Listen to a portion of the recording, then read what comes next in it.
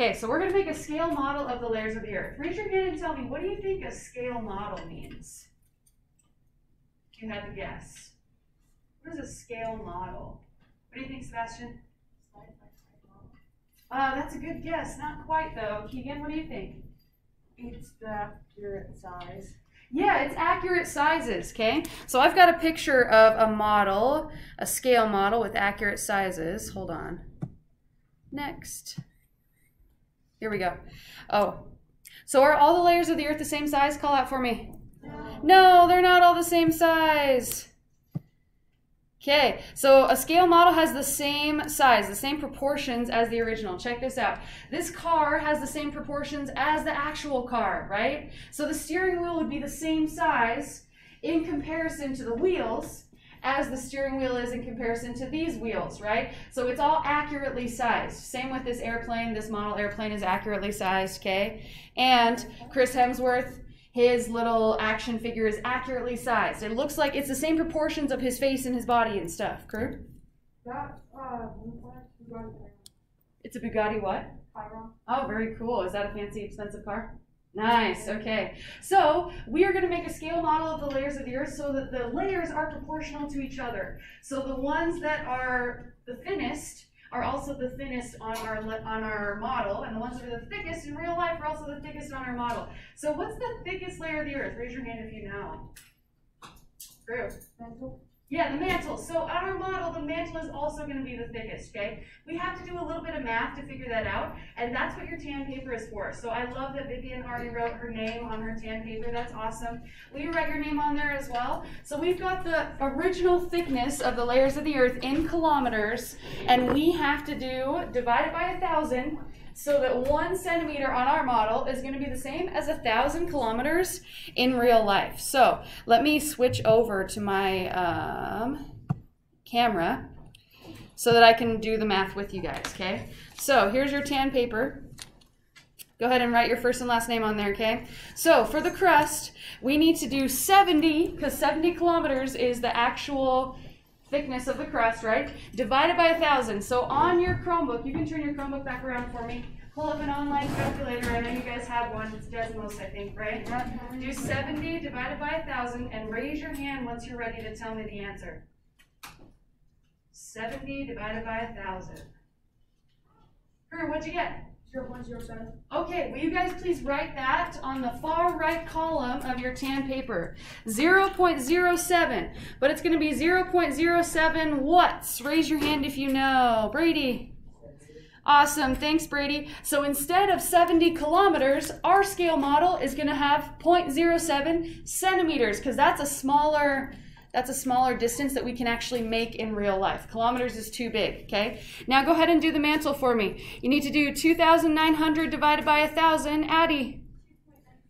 Awesome. I like that Addie said centimeters. She didn't just say 2.9.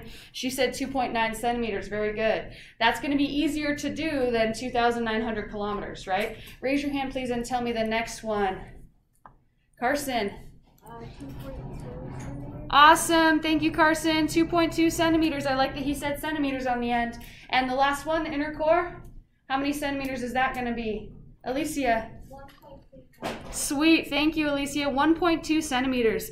Now that you've used your calculators, will you turn your screens back around to face the front for me? Because I have some kind of tricky instructions to give you, okay? So this is going to be the radius of our circle. Okay, a radius, you guys already have learned in math probably, is from the middle of the circle to the edge. That's a radius, okay? So we've got the instructions down here. Our first instructions, step 1, are to measure the radius of the inner core in centimeters from the center of the circle. We're going to use pink paper for our inner core, okay? So you're going to get a little piece of pink paper, measure the radius from a dot in the middle of the pink paper, okay? Then you're going to draw a circle around the center. Let me show you what I mean by that.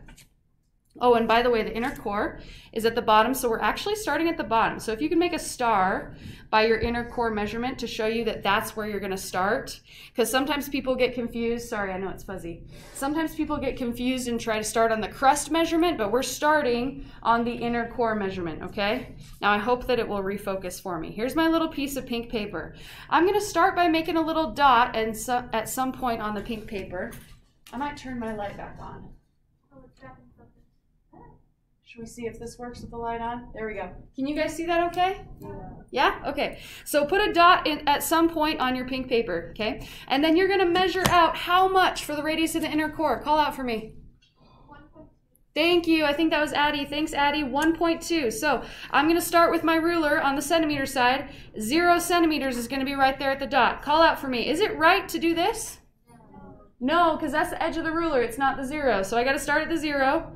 I got to measure out 1.2. Each of these little tiny lines is 0.1, 0.2, 0.3, etc. Okay? So I'm going to do 2 of those tiny little lines, 1.2, and I'm going to make a mark, okay? That's the radius. That's the thickness of my inner core. Now I have these cool little tools called compasses. You can use these to draw a nice circle, okay? So you start by putting the little pin, the metal pin, in the middle, and then you're going to spin it around and the pencil is going to draw a circle. I'm not very good at using these, so let me see if I can show you how. So I put the metal pin on the dot. I move the pencil exactly as far away as what I marked. And then I'm going to spin the paper around. Whoops. I told you I'm not good at using these. And then it draws a circle for you. The important thing is you need to leave the metal pin in the exact middle of the circle, okay? Whoops. Anyways, that's like pretty good, right? It's not perfect. But I left the metal pin in the middle, the center of the circle, and then I spun the page around to make a nice circle, okay? This one actually looks better. But anyways, then you're going to cut it out, and you're going to glue it on the yellow paper because yellow is going to be your outer core, okay? Now this part is important. This is the part that students always mess up on. After I cut this out, I'm going to glue that circle onto my yellow paper. I don't have a pink circle cut out already, so let me just draw one. Let's pretend that I just glued the pink circle on right here, okay? Now I have to measure the radius of the outer core from the edge of the circle. This time it's not the middle. This time it's the edge, okay? So from the edge, I'm going to measure how much for the outer core? Call out for me. Thank you, Addie and Alicia, 2.2 centimeters. So from the edge of the outer core, I'm going to measure out 2.2. So I'm going to put the 0 on the edge. 2.2, so 2 little lines after that 2, okay? Now, to use my compass, this part's important. I can't put the metal thing of the compass on the edge. That won't work. That'll make a circle like right here, which won't work, okay? Can you guys see this still? Are you good? Yeah? Okay. So instead, I need to put a dot in the middle of my pink circle. I should still have a dot in the middle of my pink circle. I need to put the metal thing in the middle of the pink circle, and then I need to have it make a circle from there, okay? Nod or shake. Do you understand all these instructions? Okay, awesome. Do you have any questions before we start?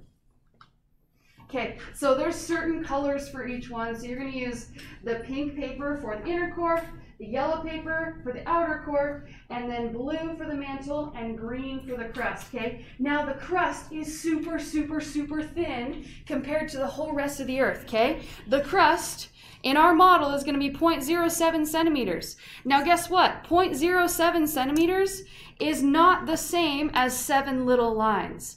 These 7 little lines would be 0.7. So 0.07 is smaller than the space between 0 and 0.1. Look at the space between 0 and 0.1. You see that? 0.07 is even smaller, even skinnier than that. So are you going to be able to see very much green on your model? Call out for me. You're going to see barely any green. You're going to cut it very, very, very thin, okay? Do you have any questions about this before we start? Okay, cool. Let me pause this.